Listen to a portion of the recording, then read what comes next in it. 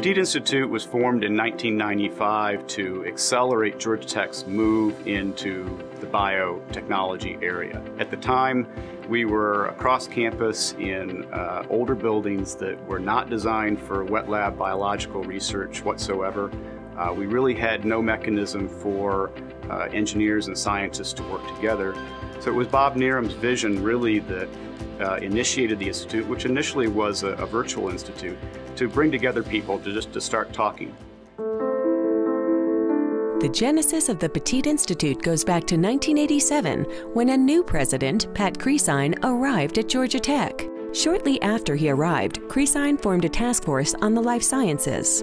In 1992, Shelley May and Bob Neerum became the co-chairs of the task force. In 1993, we put forward a recommendation to Pat Creasine to create an institute that would bring together people in the sciences, people in engineering, working in the field of the life sciences.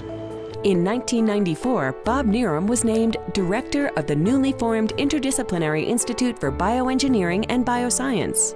That same year, Wayne Clough became Georgia Tech's new president. The future of the new institute was suddenly uncertain. We all worried about, well, what's the new president going to do with this recommendation for an interdisciplinary institute? He simply upped the ante in terms of the commitment of the upper administration to the Petit Institute. At the time, it was simply called the Institute for Bioengineering and Bioscience. Bob's vision for this and the folks working with him was this would be fully interdisciplinary, which really excited me, and that you would have engineers and scientists and others working together in a building in a way that had never been done before. Today we have a number of institutes around the country, around the world, that are interdisciplinary. And I would say that IBB was really one of the earlier ones. 15 years ago, it was not at all common to have a building where you're bringing together individuals from such disparate departments, say, such as chemistry and electrical engineering, to work together on biological problems. This new interdisciplinary model of research quickly got the attention of potential donors. In 1996, thanks to the generosity of Parker H. Petit, the Institute for Bioengineering and Bioscience was provided with a $5 million endowment. In recognition of this gift, the name of the institute was changed to the Parker H. Petit Institute for Bioengineering and Bioscience. Pete Petit, of course, is an alumnus of Georgia Tech and a good friend.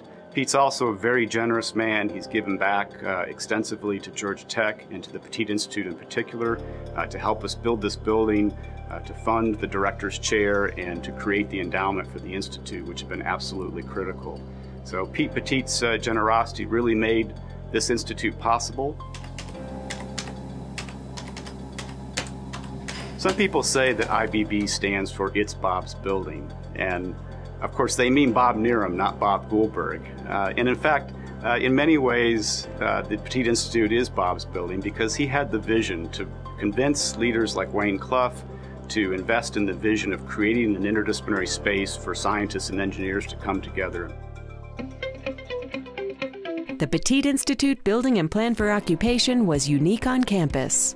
From the beginning, it was designed to foster interdisciplinary research, bringing together biochemists, bioengineers, and biologists. Space was assigned not on the basis of department affiliation, but on research interests, with every research neighborhood having faculty members and students from multiple disciplines. A large part of the success of the Petit Institute is due to the unique partnership between Georgia Tech and Emory University.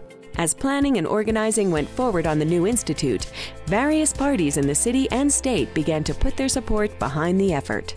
It really resonated with almost everybody in the city, and it ended up cementing the relationship between Emory and Georgia Tech in a way you won't find anywhere, I think, in the world, where you have a public institution and a private institution with different cultures working together so closely and in such a bonded way, in such a common purpose, in such an area of opportunity that it works. 20 years after its founding, the Petit Institute continues to grow in size, influence, and entrepreneurial activity. From its beginnings as an informal group of like-minded people in borrowed rooms to its current status as a world-renowned research organization with over 170 faculty and 24 million in state-of-the-art facilities, the Institute has become a major influence in the world. It has built and continues to grow a bio-community that is solving real-world problems. I used to know every company in Atlanta that was involved.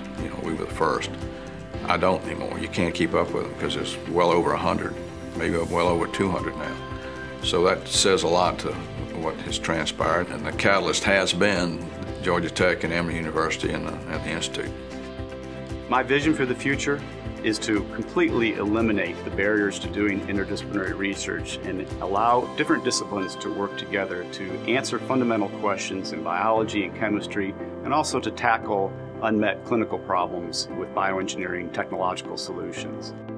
It's very gratifying to see some of the very fundamental work that was done early on now being translated into technologies that are impacting people. We have an environment that supports experimentation, and it's that learning that drives us forward. So where we actually end up may not be exactly where we plan right now, but part of that planning is to create flexibility and agility so that we are able to leverage the learnings that happen along the way, and the results will be spectacular, that I can guarantee.